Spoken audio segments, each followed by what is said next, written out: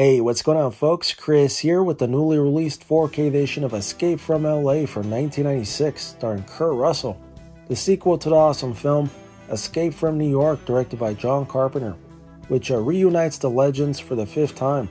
The other films they made together were of course Elvis, The Thing, and Big Trouble in Little China. So it took about 15 years for this sequel to come to fruition, and although it's not a great film, it's still pretty cool to see Kurt return as Snake Plissken. Although I gotta say, some of the CGI effects are pretty laughable, but it's a sign of the times. Then again, T2 was released 5 years earlier, and effects on that look spectacular. But who knows? It could also be because of budget constraints. Either way, it's tons of fun, and it features a solid cast with Steve Buscemi and the lovely Italian actress Valeria Golino.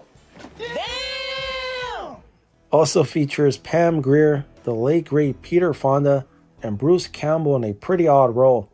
So anyway, regarding the presentation, this was shot on 35mm film.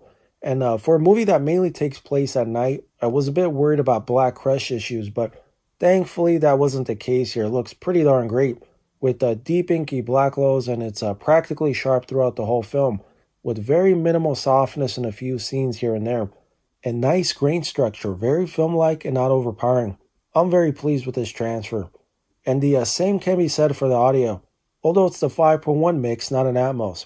But the dialogue, the music, the various sound effects all sound excellent and well balanced throughout. It's actually a very engaging mix for a 5.1, with plenty of bass during the action. So overall, I'm rating the picture quality a 4.5 out of 5, and a 5 for the sound. For features, unfortunately there aren't any, only the trailer, which is disappointing. But there's a cool Shout Factory edition on Blu-ray if you want some extras. So yeah man, nice to see this 90s action flick in 4K. Still holds up pretty well as Kurt Russell kicks some ass. And until next time, take care.